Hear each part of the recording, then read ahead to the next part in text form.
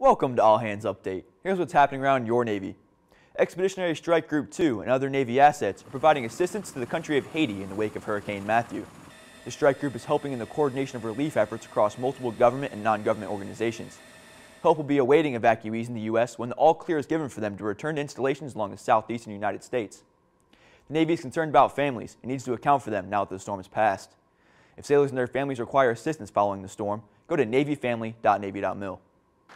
The Navy commissioned Amphibious transport dock John P. Murtha Saturday at Penn's Landing in Philadelphia. The ship is named in honor of John P. Murtha, who served as a Marine in Vietnam and served more than 30 years in Congress.